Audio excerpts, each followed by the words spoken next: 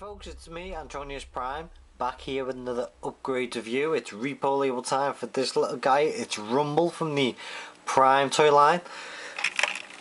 Rumble. Yeah, what a shame that his car mode wasn't something different, that was a bit more concept and futuristic-y. Very bland car mode indeed, but I've got to say, it makes it all up for the robot mode that we get out of this little guy. Sure, fat and stumpy, that I would call his little robot mode, but his car mode is really something you would pass by and possibly would be his downfall to becoming a shelf one, because this really has no form of detail whatsoever. See, as bland as they come, little bits of detail but really not focused on, and a shame really. Same with his pile drivers, considering that Rumble is known for his pile drivers. You really just get a, as you would expect with most things, just black weaponry, considering these were shown in colour on the actual box. But we do have the saving grace of Reprolabels, ladies and gentlemen. Reprolabels. So happy when these were brought out. So we have two sides, or two parts, the Reprolabels. A lot really collaborating with both vehicle and robot mode. A lot of paneling on this one. And see here a lot of sort of chrome finishing, metallic look, lights, wheels, windows. Really nice little multitude, and really sort of getting all the main inches. I think that would really show the figure to show up. Now divert your attention here. Choose a character and colour. Now here we have Rumble in red at the top, Frenzy in blue at the bottom. Now I'm going to go with it is both of them. Yeah, it is. I'm going to go with the Rumble in blue, because you know what? After all, he's a blue card as well.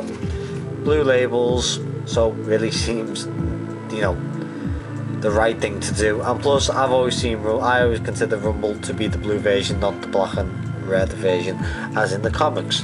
So we are gonna transform this guy with these Reprolabels, and I shall be back in just a jiff. I can point some of these little babies out. We've got, for instance, the Decepticon logo on his chest. Now I don't know if you can see, if the camera picks this up all that particularly well, but the colour tone between the plastic and the Reprolabel are mildly different. Through the lens it looks completely like it. These Reprolabels blend with the plastic perfect, but there is a slight difference in the blue. Not much, but enough if you're holding up to your face, but on a shelf you wouldn't know any difference. So the Reprolabel in robot mode, you can see already the Decepticon logo, along with these little homage to Rumble's cassette sort of noobs as we've seen in G1, which I think it's a really nice touch. Not particularly not necessary, but nevertheless I'm not complaining. We move down to the likes of, let's see, we have his knees, which have that lovely sort of pastel yellow on. I've got the Reprolabels, just sort of like an energon sort of knee, sort of filtering through it. We also have the upper thighs. Now there's two choices with the thighs. As you can see, I've picked the ones with like the paneling dots, but you also have the option of using just like a core strip of the energon, same pink that is on his shoulders, you can also get for his knees. So I chose to have the two little dots because I think it just breaks the little pinkiness up. Great little thing, I would say though. So as you can see on his legs, we get this sort of, again, this cassette sort of G1 tribute, but this is more potent within the vehicle mode, and you see all bits of the vehicle mode popping through. You can see on the doors, all this side. Now here we used to have this huge yellow sort of pastel chunk that's been broken up with the like the energon effect from War of Cybertron, and so this is the aesthetic look that I think they're going for. In the middle we have this, again, getting covered up the yellow. Now they seem to be covering up, the Reprolabels seem to be going for covering up the yellow, the pastel yellow that we got on this figure. I particularly like it, and the reason is because on the shoulders I've left these two yellow bits open because I just feel like it separates all the blue away from it and it defines a bit more of the detail that we have in Rumble. And let me just show you it again. 2 stickers I've left off, which is the A and 60, and these would fill in where the yellow pastel goes, but I think it's too much blue and it takes away. I really like the pastel yellow, and I think it does break the entire thing of the detail up away from the character. So really it's more or less a frontal job, there's nothing really on the rear. Obviously you can see the rest of the Reprolabels that feature in his car mode, and we're going to get onto his car mode because his car mode is absolutely beautiful. But beforehand, the long awaited, I think, which is a definite wanting, is his pile drivers. Now already you can see, look at the blue upper tops, the warning strips, and these glide on there. There's no trouble getting these on, they fit beautifully with little mess. And let's put these on him, and see, just looks full of detail now, full of, again, completes the figure, really makes this figure look more like an upgrade, a definite upgraded version than what we might get previously. The blue through the lens, it really translates with the colour of the actual plastic, and just lovely. Just really makes this look a more expensive figure to get, and rightfully so it should. We pay for it, so why not? So this is Rumble in his robot mode, so let's take a look at him in his car mode. Well, one way to describe his car mode is wow. This is a big transformation for Rumble. Bland no more, stylish, yes, tacky just a while, but it works so well. Give you a little spin, this guy, because these labels and how it makes the car mode stand out is superb. Complete and utter transformation. Again, like I said before about the robot mode, makes it well worth it. Key points, as you can already see, are the tyres. The tyres going for a sort of full Cybertron look. Now first these look a bit tacky to put on, you think, oh yeah, you know, red meets blue, sort of contradiction sometimes. No, these work so well and lift the body work so that the colour away from the body just totally separates it, because you've got the knock-on effect with the glass. This just totally works, and the way it reflects in, if you can see the board below, I think it just totally stands the whole car out completely.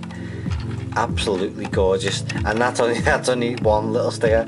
On the front we have these chrome light effects with the chrome Decepticon emblem. Really nice. I love the way these have started to come out in the Reprolabels. I love the way they catch the light, and again complements the whole body as well. On the front you can see that cassette, sort of G1 homage thing that Rumble and Frenzy used to have. These few, I'm not too sure whether they work or not. You may not be able to notice it on camera, but there's again a slightly different tone of blue up close and personal, and I don't think really necessary, you know, you can either leave these off and just expose the actual colour of the paint that is underneath. So hit or miss with it, but that's the beauty of Reprolabels. You can pick and choose how you go. A side transfer on top, nice, just to break all the red down. As we move around, we'll get to the sides in a moment. We have these again, lovely metallic red back headlight, rear lights. As you can remember before, it was just plastic. Again, glistening the light, catching it, makes it look absolutely fantastic. Now on the back here we also have a metallic red, sort of blends in with all the windows round. Nice little fit. Now these fit really well, and again shimmering off the light makes it look nice and just well worth it.